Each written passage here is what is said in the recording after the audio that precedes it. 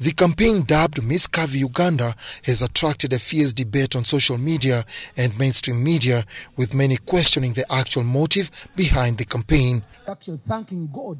This is the way of praising God. Thank you, Lord, for having endowed this country. You've given us, this is one of the way of worshiping the Almighty God. That actually you've endowed this country. Other countries are actually lacking, but you've endowed our country.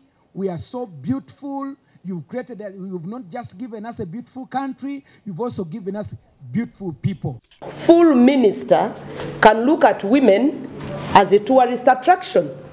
And to us as women, we feel insulted.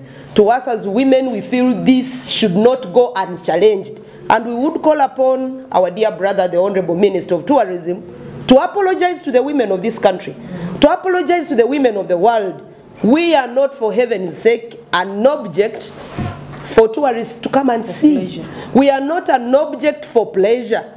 Why doesn't he say they should come and see the wealth of men that we have in Uganda too? Critics argue that the campaign seems to objectify Ugandan women, yet the country has a lot of wealth for tourism that they can tap from other than women.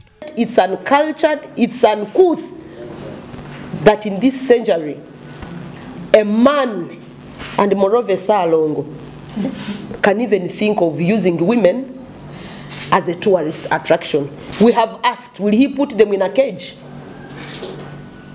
Will he put them in a hall, or he's going to display them strategically in national parks?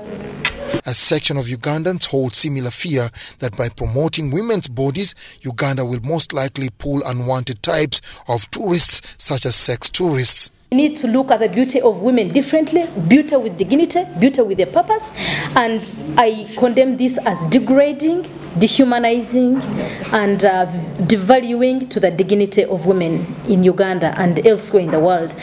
Some of the women are bitter with the campaign and the Tourism State Minister Godfrey Chiwanda, and their argument is that the ministry should have looked at women as partners of development, not as objects. Dennis Igoa and Zahara Bigaba for UBC News.